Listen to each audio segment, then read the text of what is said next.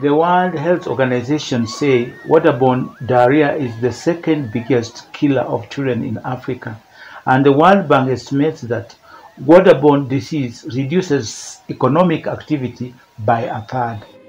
Our project proposes to train 3 teams of builders to build sustainable rainwater harvesting tanks, and in doing so, help protect one of Kenya's most important wetlands. My name is Maurice Wanjala, and this is me with my wife Salome. I've been a community conservationist and educator all my life.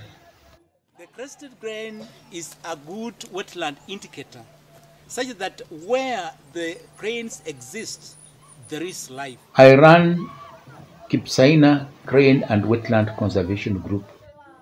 My focus has been the wetlands of Western Kenya, and in particular Saiwa Swamp beside my home village of Kipsaina. These threatened wetlands act as environmental sponge, guarding against flash floodings and extreme drought. Saiwa Swamp is an oasis of biodiversity with the 3 flagship species of special interest: the Sitatunga aquatic antelope, the Bressa monkey, and the majestic gray-crowned crane. This vital wetland is threatened by encroachment from farmers and disturbance from people collecting water. Part of my work has been trying to provide clean water supplies to the communities around the wetlands, where average household income are less than $1 a day. My team have constructed 20 protected springs and 10 shallow wells over 30 years. However, these springs are not reliable. They can dry up in drought or become contaminated by floodings. Kipsaina Crane and Wetland Conservation Group are teaming up with the Rotary Clubs of Kitale in Kenya and the Rotary Club of Barnard Castle in the UK to provide sustainable solutions to the problem of water supply and its consequences. The World Bank recognizes that clean water is central to sustainable development. We are calling this project Kipsaina Wash Plus, which stands for Water, Sanitation and Hygiene. The plus is for the environmental benefits this initiative will bring. Water touches many of the United Nations' 17 Sustainable Development Goals. Climate change, food security, urban development, disaster risk management, environment, gender equality, health, and energy. Our solution is to capture renewable rainwater using the roofs and gutters of school buildings.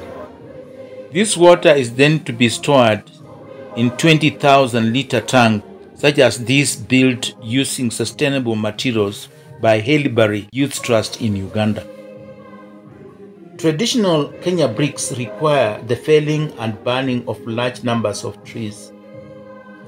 Our project will use interlocking stabilized soil bricks, or ISSP technology. ISSP bricks are made from subsoil mixed with sand and very small amount of cement. The mix is compressed in a mold. Once the brick is removed from the mold, it is stacked and set for 3 days. No trees are cut down to fire it. These blocks can be used to construct watertight tanks. Our initial training program with Haileybury Youth Trust will allow us to build at least 8 tanks. This will provide reliable clean water to 8 schools across the region.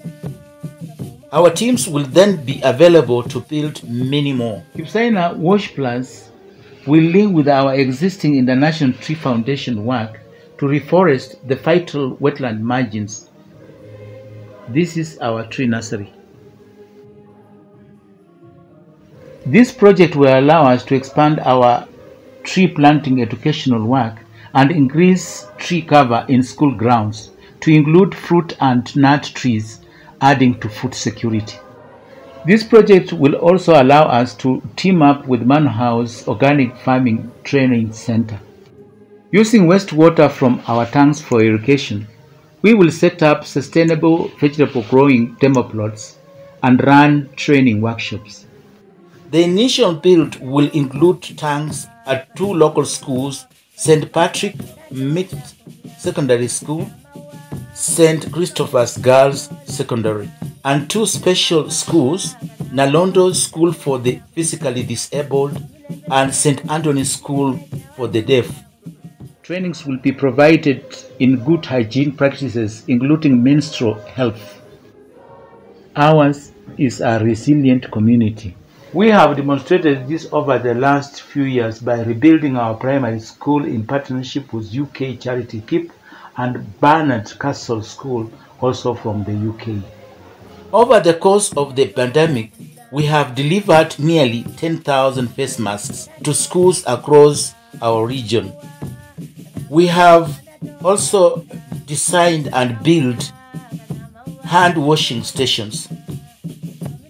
Kipsaina Wash will allow us to set up youth training to produce these hand washing stations. These hand wash units, combined with rainwater tanks, will enable our schools to reduce waterborne diseases. We are St. Christopher's Girls High School. Like all schools, St. Christopher's Girls need more classroom space. The ISSP builders will train through this project will be able to start constructing classrooms such as these built by Helbury Youth Trust in Uganda and other vital school infrastructure such as these toilet blocks. To cover the costs of construction and the associated wider training programs, we are looking to the international Rotary community and their supporters to help us. We want our community to be part of the World Bank's vision of water secure world. With your help and the help of Rotary International, my community can make this happen.